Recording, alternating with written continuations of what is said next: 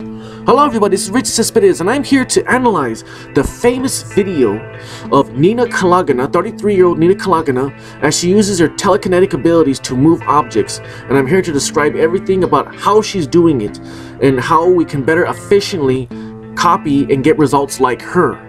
Now right here, she's in front of the scientists. Here's a good example right here. She's moving a group of objects that are clumped together, the matches and the box together.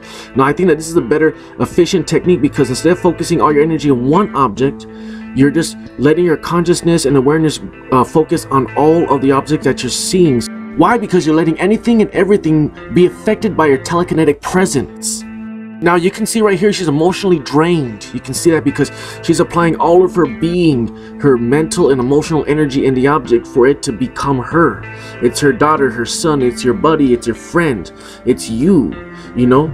That's how you connect and make objects move because it's extension. Now right here again, she's moving a clump of matches together. Why that works? Because she's not focusing on one thing or one small thing. She's focusing on the totality of what she's looking at. And she gets more results by moving anything and everything without having to use too much energy on one object.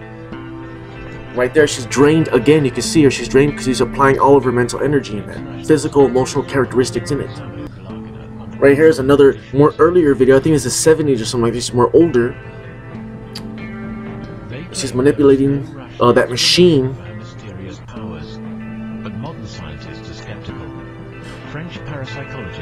Now all this, now right here again, she's utilizing the technique where she's not focusing on one thing, draining all of her energy on one object. She's just throwing out all of her physical, emotional surges of energy out so that multiple objects will be affected by her. It's more efficient that way and more enjoyable to do. Because you get more results out of just letting your energy go and just by chance any object around you, 3 or 4 objects clumped up or not, will be affected by your telekinetic energy and move. All in all, you have to consider the totality of the situation that's going on, the totality of your intentions, the totality of the environment in which you're in. The table that's holding the object that you're trying to move with your energy has to be also in consideration. Everything that's around you. You're not trying to move the table, but you have to consider it as being a part of what's going on. You have to be connected as though it is a part of you.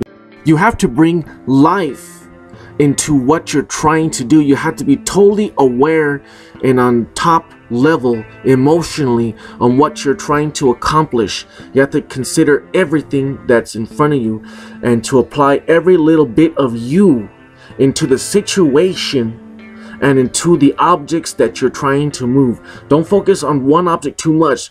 Just let that energy flow out in all directions so that you have more chances of moving anything and everything around you. It's Ricky Cespedes. Thank you for watching.